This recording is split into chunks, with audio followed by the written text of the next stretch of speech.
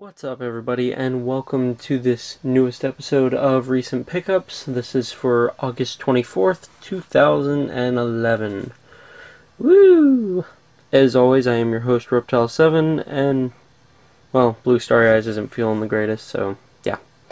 Not going to be commenting this time. So let's jump into this. It's been about a month since the last Recent Pickups video. So to kick things off, it's not a video game, but it is game-related.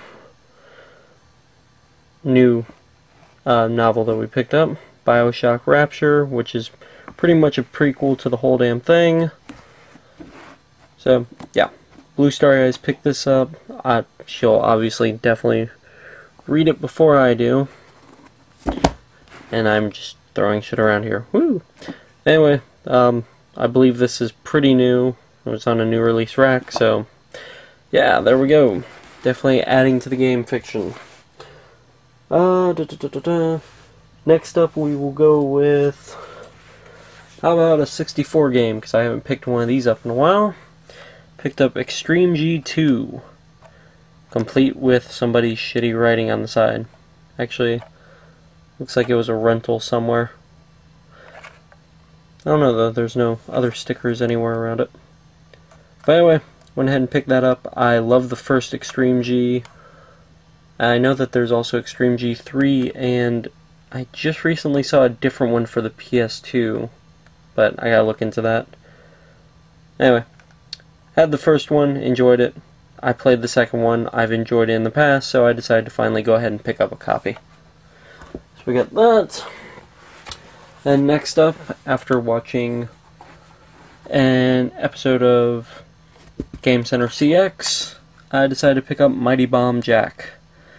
Which, this is actually something I paid for, not before the last recent pickups, but before that one even. So, yeah, 2 recent pickups back, I paid for this one. It took that long to get it in the mail, but I won it on eBay for 99 cents, so I'm not bitching too much. Really fun game. As far as the French game record site, VGR-FR.com. I am number 3 on this game. I have a number 2 record actually filmed, but I really want to go for a number 1 spot, so hopefully I'll get that soon enough and have a new video there.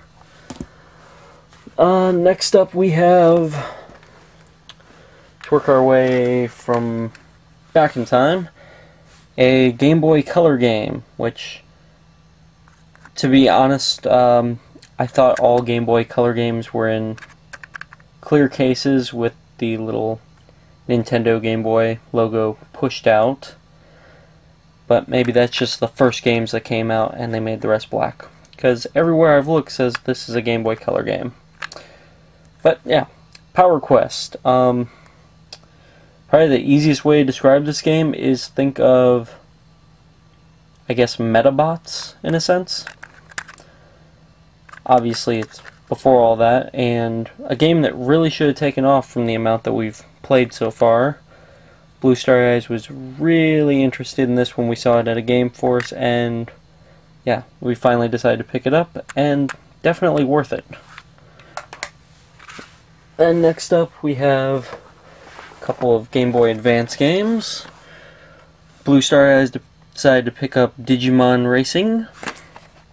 It's Digimon? Blah. It's Digimon. Fun, kitty. Yeah, Mario Kart with Digimon. So, awesome. Can't really say much more about that, but complete box. Yeah. Didn't really cost too much. Then, since I'm a Mega Man fan, she actually picked me up Mega Man Battle Network 3, the white version.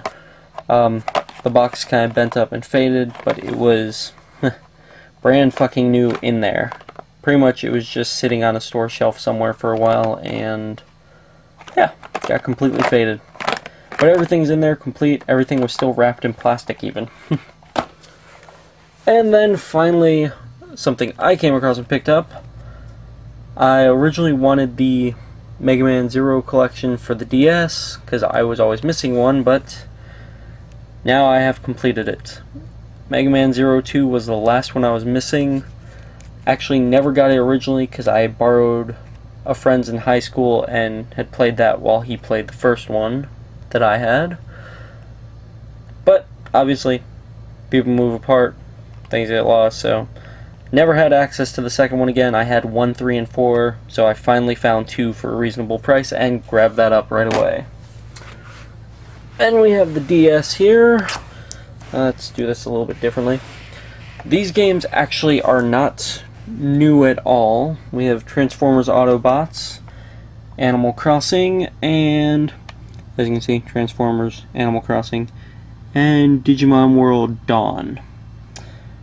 These are actually all games that were,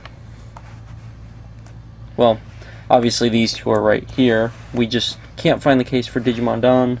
These were games that were lost over at Blue Starry Eyes' parents' house. We recently found them, so yeah, thought they were stolen at some point, but slowly we're coming across more and more stuff that's just kind of stashed away. Hopefully we'll find the box to the Digimon World Dawn. But whatever. Then next up, Blue Starry Eyes recently got in touch with one of her older friends, and we've been going over there and hanging out a lot recently with her and her husband. So yeah, they recently wanted to get rid of quite a few games, and I went ahead and bought a few from them, giving them more money than they're worth, but whatever, it's helping them out. So I got Kinetica, which is a game I loved on the PS2, and Nightshade, something that caught my attention a long time ago. Unfortunately, they got both of these games used, as you can see there, obviously Blockbuster. So both discs kind of have some damage to them. There's no instruction manual and no art book with Kinetica, so yeah, fuck. But whatever, I was helping them out, and I've already seen I can get both of them complete online off eBay for pretty cheap, so no real loss there. I just need to get a new PS2 so I can actually play these damn things. And let's see. Next up, I have gone ahead and gotten my first Nintendo Japanese game, one for the Super Famicom, and that is Front Mission Gun Hazard. Apparently a area of our local flea market here, not the one by our parents' house, but the little crap one next to me, finally got people who carry games at a reasonable price and have, well, awesome finds there. They had quite a few boxed games, some were still sealed, and they are pretty fucking cheap, so I'm looking forward to going back there this weekend. Only thing is, well, I saw this there, pretty cheap price, and I kind of decided, you know what, I really want to eventually start getting some Famicom games and Super Famicom, so let me go ahead and pick one up. That way it's sitting there staring at me, telling me I have to get a way to play them. And I found a pretty cheap way with the Game Genie, but yeah, haven't picked that up yet, and that'll be soon enough. So yeah, the first of my Japanese Nintendo games, finally here. Can't wait to collect some more of them, and to actually play them. And finally, last but not least, this is, yeah, one of the new 360s. This one's just a little 4 gig one. Yes, I'm just showing the system here. We actually bought this brand new, trading in her, meaning Blue Starry Eyes' old 360. It kind of gave us problems with online from time to time. I have no idea why. We couldn't figure it out. But it was an older model, so before it crapped out on us, we decided to trade it in for a brand new 360. Only 4 gigs, but when it's a travel one, basically for us, travel or when she's at her parents' house, here we go. We have a 360 that keeps us going. And yes, it was all complete. The box is actually just tucked away after we redid the whole room here. So, brand new 360, whole stack of games, and yeah, look for more recent pickups videos coming up soon. Yeah, a lot more videos coming up as well. It's late. It's time to go to sleep because I got to work in the morning. Later, everybody.